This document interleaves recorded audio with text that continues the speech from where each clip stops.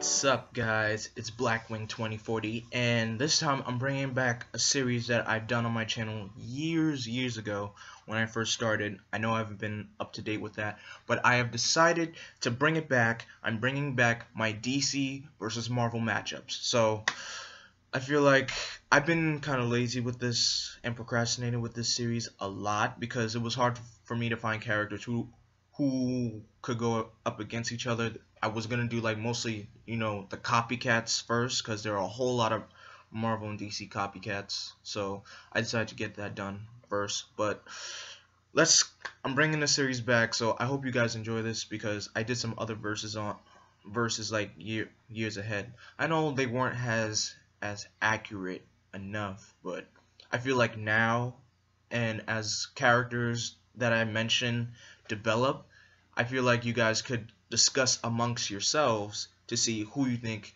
would win in this fight. Alright, so let's get started with the remnants of DC versus Marvel. We are gonna be doing for this matchup today, it's gonna be Catwoman versus Black Cat. And I'm wearing a Green Lantern ring on my hand that I had Black Cat on.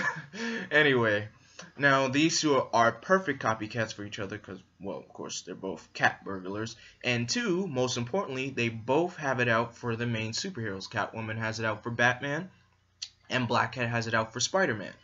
Catwoman and Batman's relationship have been going on for a long time, and I think the one time they actually stuck the note with each other was during the Batman Hush storyline, which I've read, and it's a brilliant book, by the way. You guys should check that book out. Believe me, best one I've ever read. Well, one of. So Catwoman is aka Selena Kyle, famous cat burglar. Enjoys nothing but stealing anything but jewels, jewelry, anything, and of course has a pet cat named Isis, apparently. So when I first came across Catwoman, it was in the Batman Returns movie. That's when I first got introduced to Catwoman. And then as I grew up, I watched episodes of like Batman the Animated Series, and I was always wondering, like, why are they kissing each other? Like, he's a hero, she's a villain, why are they kissing? Because, when we were young, we never knew the whole relationship with certain heroes and female villains, but now, of course, we're growing up, we're mature, we get the whole picture, we know what's going on. So, yeah. So, Catwoman, she really has it out for the Dark Knight, and I don't know what she's been currently doing in the New 52 because I have not read her New 52 books, and nor do I want to, okay? So that's Catwoman. Now on to Black Cat, aka Felicia Hardy.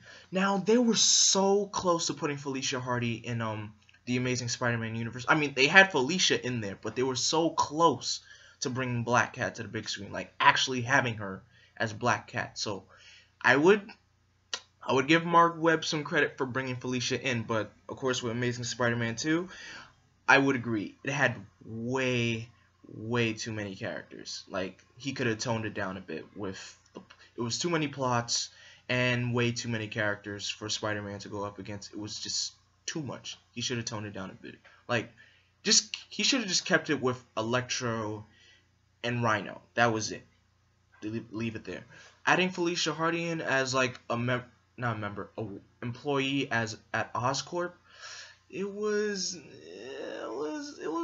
okay, but it didn't really fit me well enough.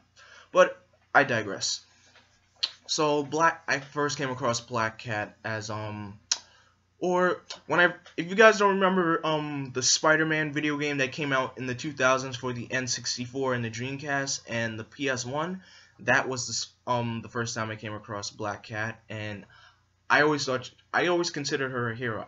But in the comics, I never knew she was considered like somewhat like a not anti-hero, but she's kind of a little bit like a femme fatale for Spider-Man.